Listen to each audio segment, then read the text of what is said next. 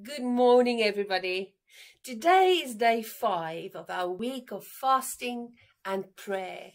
And today we pray for the families and children. And what an incredible privilege to work with children and to live in a community where we cherish our children and where children are so important. Now, Harry and I want to encourage you today to pray for families and children by using prompts from everyday life. So you might live close to a school or a nursery school or a play park, and you often hear children play. Maybe you have neighbours with children. So if you hear them pray today, pray for our local schools and nursery schools and for all the many people that are involved in running and leading the wonderful schools in our little town. We are truly blessed to have so many wonderful schools.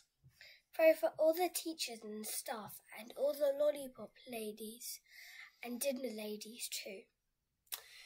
Then, when you check your phone, pray for our children's well-being, physically and emotionally, that they will have really good friends that encourage and build them up. We pray that all their basic needs and more will be met, and that every child in our community will feel cherished and loved.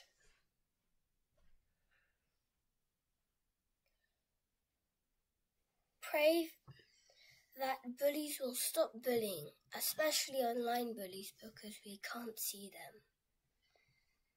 And whenever you look at the time, when you look at a watch or when you notice the time of day, pray specifically for all the families connected with our Beulah family.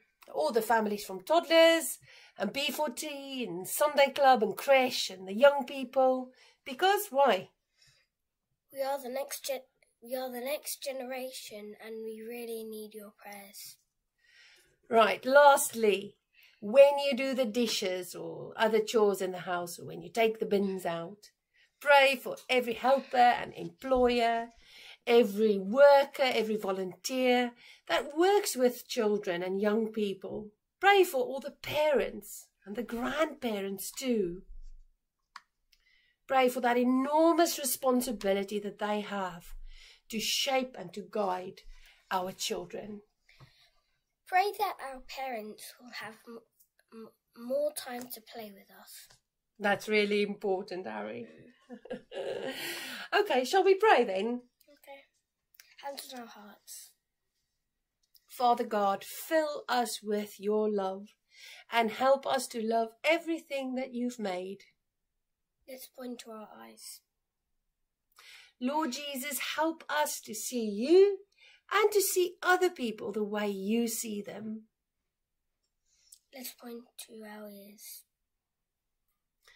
Holy Spirit, help us to hear you and give us the courage to do what you say. Amen.